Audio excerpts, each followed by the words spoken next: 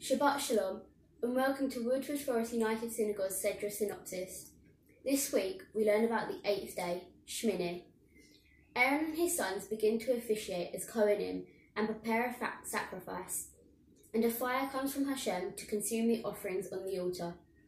The Jewish people are so overwhelmed and overjoyed by this amazing sight that they begin to sing praises to God. Amidst the celebrations, Aaron's 2 elder sons, Nadav and Avihu, brought before God an offering they were not commanded to. As a punishment, they die before God. Aaron remains silent and accepts God's judgments.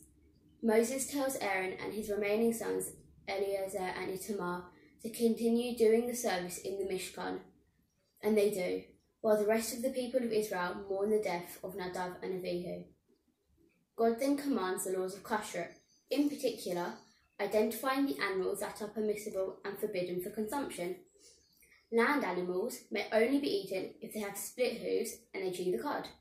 Fish must have fins and scales to be kosher. A list of non-kosher birds is given, and we are also told the 4 insects which are kosher, 4 types of locusts.